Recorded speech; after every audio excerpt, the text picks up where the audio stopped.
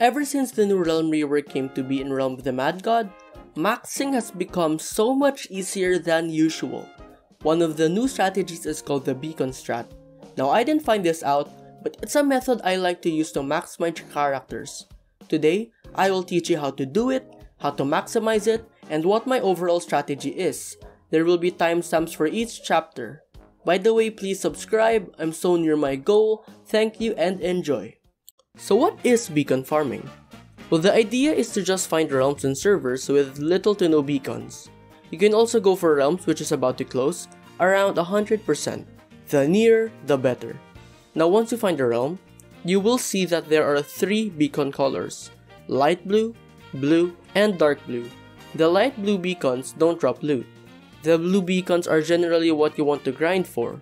They are easy to rush and kill. The dark blue beacons have the best loot, but the rush is somewhat dangerous, and the bosses are really pesky to kill. So, what is the best way to maximize this grind? Well, firstly, the best characters by far to do this would probably be the warrior and the rogue. Rogue because, well, rogue, and warrior because of the infinite speed boost using the T0 ability and its high DPS. But generally, if you're new, rogue is the best as you can just turn invisible to rush and kill the bosses. It is also best to do this on a max character and just feed your other characters to maximize efficiency overall. Though, it is possible to do this on a new character, albeit much harder. Here are the tips and tricks. When you are in the green death biomes, make sure to avoid these enemies as they will pop you. When rushing, it is best to toggle center character on so you can see enemies faster than they can see you. Most of the beacon bosses are easy as heck. However, the dark blue beacon bosses are somewhat scary and can punish you. So try to kill enemies around the beacons first so you can have no problem killing the boss. There is a big biome in the middle of the map called the Abandoned City. When you kill the boss that resides there, you will see 4 paths leading to the cardinal directions. It's a handy way of finding beacons which you haven't explored yet. And finally, here is a full beacon map which you can use in your adventure.